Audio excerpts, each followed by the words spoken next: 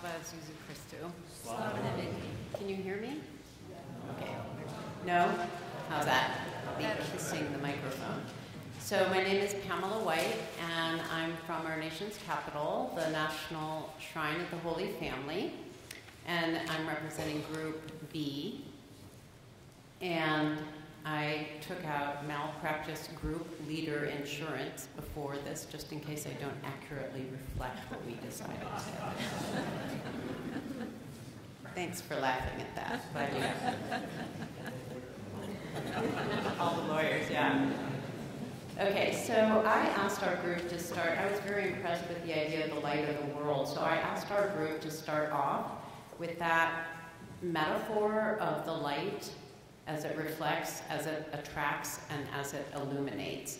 So if you were to illuminate your parish, what would somebody see with all of that light, and what would that attract? And of course, does it reflect the gospel? So we started with how to live the gospel, and agreed that it has to be an individual self-examining process before it can become a vibrant parish. To quote one of our group members, it's a vibrant parishioner who creates a vibrant parish. So, wow. Who was it? Stand up there, Mark. So, along those same lines, the self-examining is how you live that gospel on a daily basis. And I'll segue into the difference between adoration and obligation.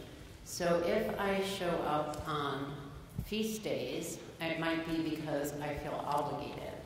But if I'm showing up on a regular basis, it may be because I actually adore my church and I adore the liturgy. And that segues into part of the Vibrant Parish is helping us really understand our liturgy. So I happen to be a convert, an adult convert to the Ukrainian Catholic faith. I think during my conversion process, thank you, Father Nestor, I learned more than many of the people that are in the parish. So perhaps each of us could take a look at ourselves as if we were converts and we had to start anew with the beginner's mind, starting from the beginning. And in that sense, hopefully our adoration will spill over, and that becomes our vibrant parish.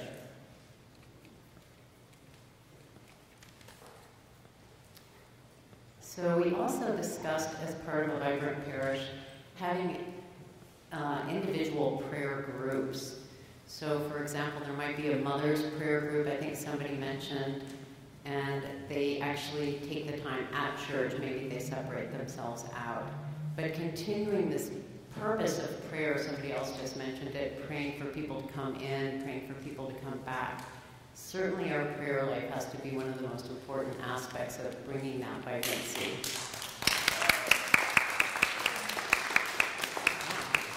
Wow. All this applause, I feel like I should do a tap dance. So along these same lines, and understanding, again, going back to the convert story, is being educated on a daily basis, remembering what the beauty of this liturgy means, where it comes from, as well as our general education. Lastly, and this is number one still, and this comes again partly from my story as a convert. I studied with the Orthodox Jewish community in Washington, D.C. for 5 years. And one of the things that impressed me so much, they really do have a vibrant parish. I don't think they call it a parish, but in any event, part of it is because they are rigorous in protecting the Sabbath. And we do not, in my experience, in Christianity today, we do not protect the Sabbath in that rigorous way. We don't start at sundown to sundown. We may go to church, but then right after that, we're off to do our errands, we have to do this, we have to do that. Whereas in this Jewish community, if you walk in, first of all, you are welcome.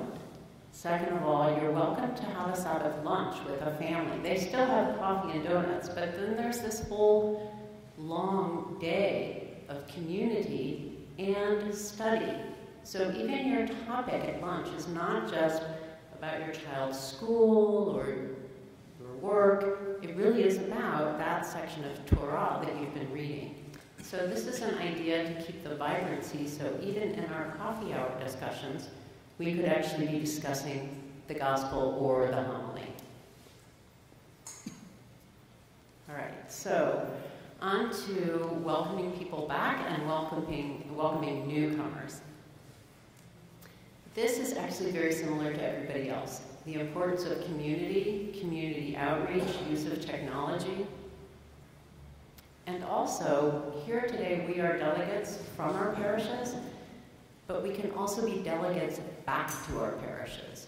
So that not just on the priest, but we ourselves sharing the information that we have learned from everybody else and bringing it back to our friends and family in our parishes.